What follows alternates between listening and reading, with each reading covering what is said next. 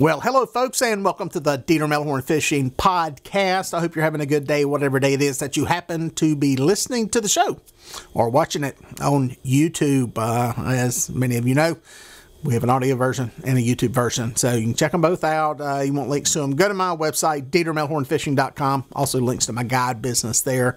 I'm a charter captain here in the Carolinas, so you can check that out. Hey, we got a guest on today that I've had on before, Christian Moore. He's a charter captain down on the James River, home of some of the biggest catfish in the country. And if you ever need a charter captain to take you out fishing the James River, you need to check him out and book him. I've sent several people down there. They love fishing with him. He's a great guy. He's as nice in person as he appears in this video podcast. I'll put you a link in the description to his charter business down there.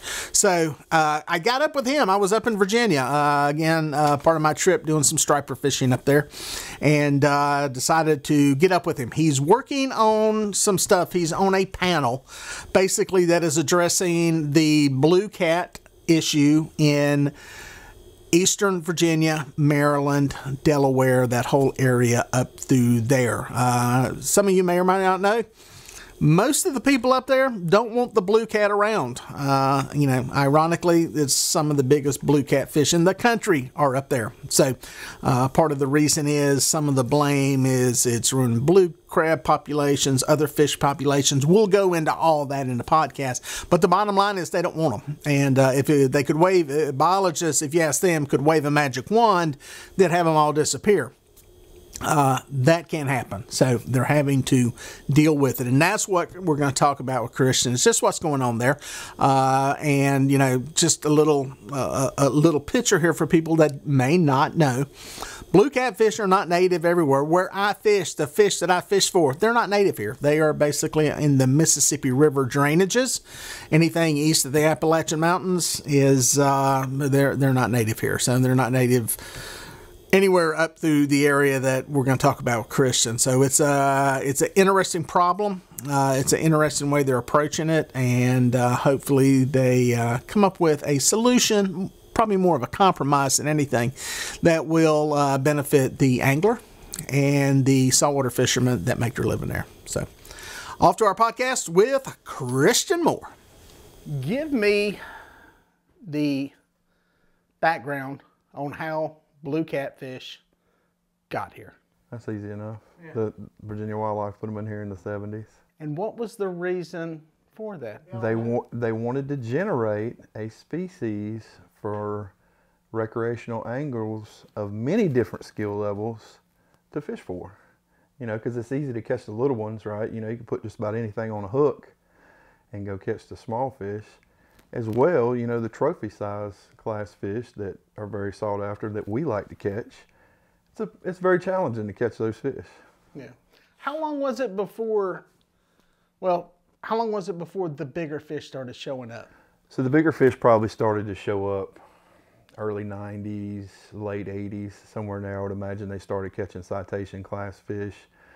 And then I think what I've been told is the peak of it was around 2000 to 2010, and then it's slowly been on the decline in terms of trophy class fish.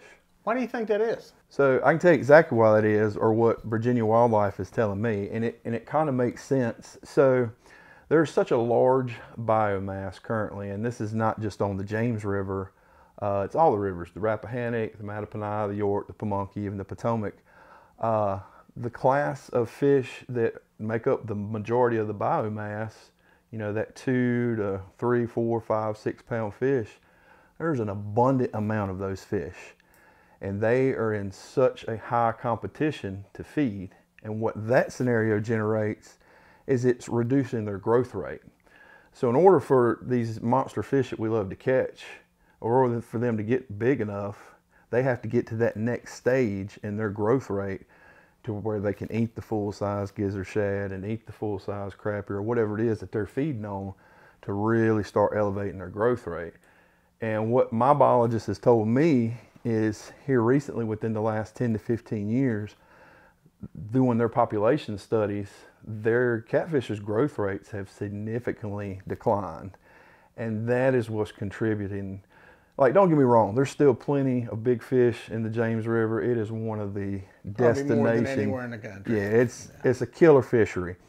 But coming from someone who's been on it 3 or 4 times a week for the past 5 years, it's getting a little harder and harder each year. Because, you know, every time I hit the water, I'm looking for a 60+ pound fish. That's kind of my metric for whether I have a good day or not. Not every day does that happen, but probably I would say 70% of trips we at least get a, you know, mid-50s to a 60+ pound fish.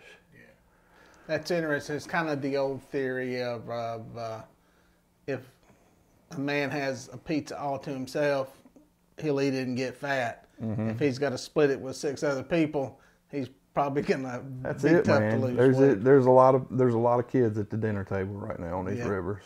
Yeah. So I guess that speeds us up to where we are now. Mm-hmm. And when did these fish come on the radar of the fish and wildlife people up here to where, hey, this is the problem? Or in terms of like what you're asking from the invasive standpoint? Yep. Invasive, non-native, I think is how they characterize it. So I think, Dieter, I think the brunt of all this really started not in Virginia so much as it did in Maryland. Because, you know, obviously they're seriously invasive to the Maryland waters and over on the eastern shore because they were put in the Virginia rivers.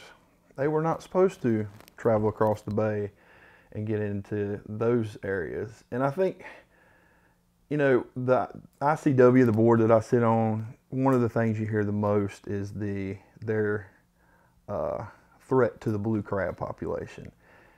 And if anybody knows anything about Maryland in the United States, that's like their thing. That's their cash cow. And I think that's really what's driven the animosity towards the fish, the hatred. You know, they're trying to make them out to be an evil creature, if you will. And I think that's where a lot of that comes from. But with that said, and Virginia being the ones that put them in there, obviously it's very high on their radar to monitor it and do studies on it. Yeah, and I heard one of the biologists, I think he was from Virginia, using those two terms, non-native and invasive. They're not necessarily the same, but they can be. I guess they would be non-native to Virginia because they were introduced. They'd be invasive to Maryland because they were never introduced up there and they moved up there. One of the other charter captains brought that term up today, the word invasive. You know, we were talking about action items for the next meeting and, you know, what do you guys want to see moving forward? And he said, here's an idea. How about we kind of use a different word besides invasive? Because one, I mean, that's bad for business. You know what I mean? We love these fish. We love catching them. Definitely don't want them to generate a bad reputation for potential clients that would want to come out and fish with us. There's been research done. They've done harvesting fish, stomach samples, all that kind of stuff. What was give us a summary conclusion of what they found from that? So one of the coolest things that I actually learned it today in terms of the fish's ability to sustain in an ecosystem that has salt in it. And what they were saying, and this is more for the dominant, the larger fish. And when I say that, they classify a larger fish as a fish over 15 pounds. I was told, I think the number was any salt water that was over, I think it was like 15 or 16 parts per million, the fish could sustain life in it and survive for up to 72 hours. So, and what the biologist has explained to me, when we have a lot of rain, like right now, what that does is that broadcasts a stream of fresh water running out into the Chesapeake. And the fish have followed that, and that's kind of where they've gained the ability to spread throughout the bay. And I guess a lot of fresh water also pushes further down the bay when you have something like a rain event like we've just had, and that may drag them down there to feed or whatever, and it basically makes them comfortable in that whole area. Something else they told us about that Virginia Wildlife is doing is they are currently doing a telemetry study where they have tagged a lot of fish, A lot of them are trophy class fish, and they're monitoring and tracking their migratory patterns. So I'm chomping at the bit to get that data. Yeah, that's pretty interesting. Yeah, it'll be interesting to see just how far they are going, how many, resident fish you have that hang out in a certain area, and how many of them go up to. One thing they touched on today, they did say a lot of the creek fish are more prone to stay within the creek year round. They said it was funny how the cohorts, if you will, of different class fish, some would have extremely high migratory behavior, and then a lot of them would stay if they were in a tributary off of the main rivers, they would kind of stay in there pretty much all year. From what I've seen some taped interviews with some biologists and fisheries people, not just the people from Fish and Wildlife, but some other independent university professors, that kind of stuff, is that the blue cat plays a part, but it's not the sole culprit for the demise of the blue crab. No, they're absolutely not. A red drum, a red drum is that's a big part of their food source. I don't know if the rockfish eat them, the striped bass, they may eat them. I don't know if sharks, they could potentially eat them out there. Down where we are, they eat them a lot. What I was hearing was there was a lot of tie to some of the grasses that grow, that the blue crabs feed on stuff that's in the grasses. Grass growth is on a decline. And a lot of that's attributed to drought conditions, too much water, runoff from industry, fertilizer, development, all that kind of stuff. I mean, me being an optimist, if you will, I always try to give different groups and organizations the benefit of the doubt. Where I'm at with it, I want to see the science prove it. When they're doing diet studies and stuff on fish, obviously, yes, they have discovered that they eat the crabs. But where I'm at are the commercial crabbing guys, are they not meeting their quotas? I believe they are. You would see an uproar in that community if they weren't meeting their quotas. Now, I don't remember the exact number, but there's a line that Virginia and or Maryland want to see from a population study for the blue crab, and it's went up and down, and they kind of showed a chart, and it was at its lowest when the blue catfish kind of peaked in that 2000 to 2010 range, and it's been going up and down, dancing around that line. That's not acceptable where they need to do something, but it's still above that line for what I'm understanding. Yeah, and from what I've seen in some of the videos that I've seen some biologists film with the shocking programs, and I think you had said you taped some stuff too. It's not just 4 or 5 blue cats floating to the top. We're talking eater size, 2, 3, 4 pound fish. They are literally look like hundreds coming to the top. I think there were multiple different organizations at this meeting today, but I think it was a lady from VMRC, Virginia Marine Commission. I think they estimated the catfish population in the James River to be at 75 million. Wow, that's the first time I've heard anybody actually ever put a number on how many fish are in a place. They based it off of a study, and it was something like 580 fish per hectare of water. I don't know what unit of measure that is, and then they took the surface volume of the actual river. And some areas are going to have more fish than not. That's just the average. But yeah, I was kind of shocked too. I mean, that's a lot of catfish. And I'm no mathematician, but I don't think you could, if there are that many, if there's half that many, you couldn't kill them all. There's no way. No, and they know that. Like a lot of these organizations, they've talked to commercial fishermen. They have it's a realization in their mind that they can't eradicate them. It's not feasibly possible. Their reproduction rates, their growth rates it's still a catfish. They're a very hardy fish. And some of the things I've seen an interview with a commercial fisherman, and that was fishing for him, and he said he had stopped fishing for them because he can't sell them. It's hard there's not enough avenues to sell the fish to where they can go to market or go to restaurants or anything like that. That's right. They talked a little bit about that, and like we were talking earlier, a catfish just by design and its body makeup, what was that number? 24%, I think, of the overall fish's body weight is a eatable fillet. And the rest, you know, and from a processing standpoint, these processors, that's a lot of overhead for very little yield. Yeah. And then having to deal with doing with whatever you're going to do with the fish. It seems like, I mean, are there any possibilities there for animal food, dog food, cat food? Yep. Fertilizer? Fertilizer. That's a place, because obviously the biggest part of the fish, its largest mass, is its head. And they were saying that the head portions of the body could be going towards fertilizers and things like that. So you would think reducing this 75 million fish would mean more food for some of the mid-sized fish to turn into trophy fish so that it goes back. So, I mean, can fishermen do anything? Can we start keeping some of these eater fish? And does anybody want to do that? Are we almost responsible to a certain extent for part of the problem ourselves? They talk about that. That is a talking point in these meetings, getting the recreational anglers more involved.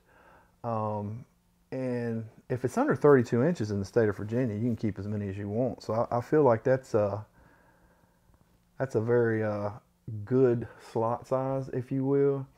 But the main, you know, why am I up in these rooms with all these people with college degrees and smart farts?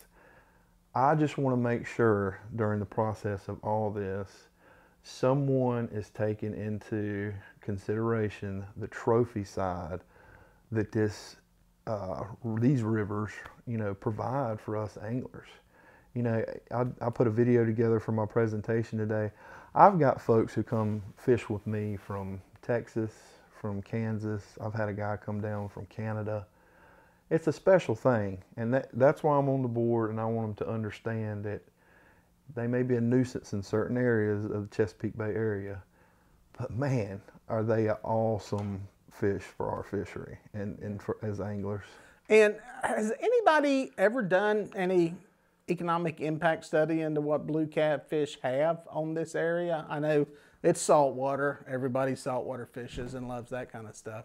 But has there been any studies into just what the impact is? As a whole, not just tidal rivers, but I think the number that I've heard from Virginia DWR, just the species alone for the state of Virginia brings in somewhere in the neighborhood of $70 million a year in revenue, just for catfishing. And Virginia's got some pretty good fisheries. Yeah, I mean, it is home to the world record. World record, right? You know, and the largest fish ever caught in the catfish tournament. You know, I mean, it's a check mark. Anybody who's big into this game and enjoys trophy catfishing, the James River or Kerr Lake is definitely on their bucket list. Yeah. What do you see from the casual angler that you come in contact with? Do they have an opinion on it? Are they aware of it, or is this kind of all dictated and driven by kind of two polar opposite sides? You'll see some guys who are aware of it, but generally those folks have been in the game a while. They've been fishing a while. I would say, you know, there's a lot of people who have been going back and forth with, and this is catfish anglers, with Virginia Wildlife and commercial anglers. I've heard stories that, you know, catfish tournaments and stuff for years about catfish anglers getting into it with commercial guys and stuff like that. But then you'll have your novice anglers who are just getting into catfishing. And the catfishing market, as you know, in general, over the last 10 years has just exploded. And you've got a lot of newcomers that are getting into the sport, and I would say they probably don't know as much about it, or, you know, and that's another reason I'm getting into this, trying to bring it to light to get more people more aware of what's going on. Yeah. I know the government wheels always turn slow. Mm-hmm. But what has kind of been, I don't know, your just perception of all this? What are they wanting to do? Do they even have a clue what they want to do? No, all this is still in the planning stages, Dieter. They're getting, I guess, the way I would explain it is they're getting all the stakeholders' opinions, where they're at with it, what their entities are telling them, because you've got representatives from, you know, the state of Maryland, state of Virginia, the VMRC, the wildlife departments from both states, NOAA, FDA. There's a lot of organizations at these meetings, and I think at this stage they're just trying to get a metric to see what everyone's end goal is before they really start putting the screws to it and figure out what they want to do. Now, who's the representative for the lowly catfishermen out there? I mean, how many people are showing up? Is there an organization behind it, or? No, I mean, there today, and when we're referencing this term meeting, it was an ICW meeting. It's a board that I sit on, and ICW stands for Invasive Catfish Work Group. And today there was 46 people at this meeting, and there were 4 people, 2 recreational anglers and 2 charter captains that guide full time, myself being one of them. What do you think the end goal, or not the end goal, but what do you think what is a good end solution is the best question. What would you like to see happen if you could wave the magic wand that would serve all the stakeholders? That's a good question. So, synergy. You know, I use that word all the time. If they could come to, first of all, the science has to prove what the harvest needs to be. They need to do extensive population studies on all these rivers, figure out what the biomass is. Because just remember, if they want to commercial fish these rivers, they have to determine how much they can take out of it per year for it to be a sustainable resource for the state. I think that's very important. I think it could be a cash cow for commercial anglers, you know, along with recreational anglers and guides like myself. I do think there's potential for us all to get along, but it's going to take a lot of work, a lot of research to get those numbers, because you're dealing with such a huge ecosystem that has a lot of variables. What are their options if there's not a commercial market for them? Because, I mean, commercial fishing is the solution if you've got a place to sell them. But like that one angler or commercial fisherman I saw, he got tired of fishing for them because he couldn't sell them. I think that aspect of it is at the forefront of a lot of these groups who are wanting to really press the commercial side of things. Like you said, they got to start with, you know, the government and the FDA restrictions on them. Yeah. Some of that stuff is gonna have to be lifted a little bit to bring processing houses closer to the Chesapeake Bay area. I don't know the exact number or where they at logistically, but I do remember a lot of the commercial guys, that's one of their biggest gripes, if you will. Even if they go out there and kill it every day and harvest a lot of fish, there's nowhere to take them. And if the places that they are taking them, they're burning a lot of fuel to get there, and it's hurting their overhead. Yeah, and that's another thing. I don't think people realize how big this fishery is. Right. I mean, I'm down here today, and I was all the way. Well, I was on the southern end to the point there probably weren't blue catfish there, but the drive basically up here is almost paralleling that entire. It is huge. I mean, it took me 2 hours to get up here from down there. How close was I to fish down there near the bridge? How far? They're there. Are they really? They're there. Oh yeah. Wow. I've fished for these things. You know, I've went all the way down, way past Williamsburg, and caught catfish. Wow. And remember, brackish water is anything over or under, I forget what the terminology is or the number, but it's brackish all the way up into Richmond most of the time, depending on how much rain. Like right now, we've got all this rain that's coming down the river, and it's pushed a lot of fresh water. So guess what? Mr. Catfish is going to go on a little exploratory and go further out into the bay. But they're all over. I mean, obviously they've crossed the bay and got over on the eastern shore. So where you're at, yeah, he was swimming around down there. That is amazing. That is absolutely amazing. So is, kind of in closing, is there anything the casual angler can do to support this cause, voice their opinion? Is there a group they can get on board with? You know, not as of yet. I want it after I had the first meeting today and kind of see where everybody's mind is at, because I didn't hear anything in the meeting today that kind of scared me, like, oh my God, I need to rethink my career as a charter captain for catfish. If it does get to that point, you best believe there's going to be something that I start, probably a petition, get signatures, start a group. I do know that Virginia Wildlife was very appreciative of me showing up today. Put a little video together, took little snippets from multiple anglers, not only from Virginia, but people who travel here to fish and, you know, got their opinion on it. And Virginia Wildlife was super appreciative of that representation. So there will be something like that if they push that button. Yeah, it sounds to me like they are being reasonable with all this. It sounds like I don't get the feeling there's any underlying, like, you know, I think the biggest problem is it's not like they could just go out and it's not like it's a little, you know, county lake where they can go out and poison the whole lake and start over. You can't do that there. Right, so 72 million catfish, is that number accurate? Who knows? But what accurate number we were given is how much was harvested out of the James River last year in pounds. It was somewhere between 2.5 and 3 million pounds of catfish were taken from the James River last year. That's in pounds. If there's 75 million fish in there, that didn't even put a dent in that. You know, not even a small dent.